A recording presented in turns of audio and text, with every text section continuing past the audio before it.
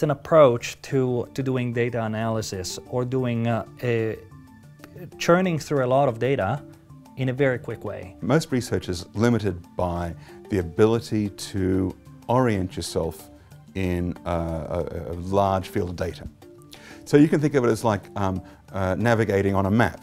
It's very easy to get lost, and you've got to try to find out, well, what do those peaks over there actually mean? And am I really in a valley, or is it, am I just leading myself down a plateau? It's very difficult to figure out the morphology, the shape of things. We've come up with a way to orient yourself without having to look at or search for those landmarks.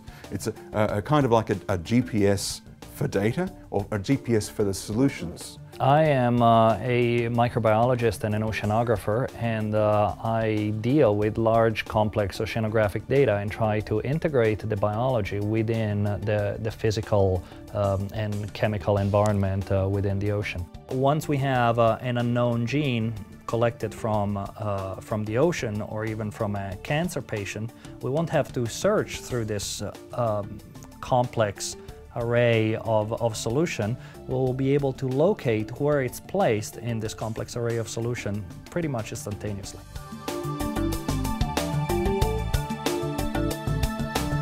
Well, I'm very challenged in my job because to run most of this genetic data through the largest supercomputers here in Australia can take weeks or even months using something like BLAST. One day, just by chance, through a common friend, I met Peter. And Peter was instrumental in changing my view of how it's not that I have to find bigger computers, but I just have to find a better solution. And that's how PASTE came around. For most genes out in the environment, we have absolutely no knowledge of what they're doing and why they are there. What do organisms use genes for?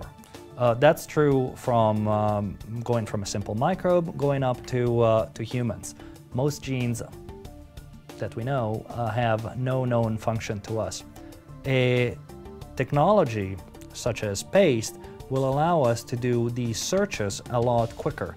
So it will cut down the time. So basically what we're trying to do is having a way of navigating through this huge amount of information in a much quicker and much more efficient way. We'll have more information out of it too.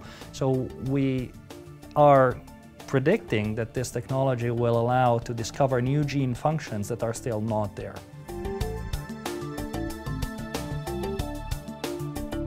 As far as we know, no one has tried to fund science this way. It might seem like a lot to invest just in a new technical approach, but the reality is, when you think about the benefits that might come up from speeding up bioinformatics and speeding up research, not only for climate change and oceanography, but also for infectious diseases or cancer research, well, one can see the benefits straight away. We intend that the results we publish are things that can be validated scientifically in the usual ways.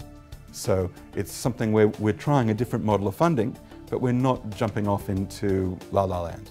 Our approach will hopefully allow researchers to do on their own PC what is currently done on big supercomputers.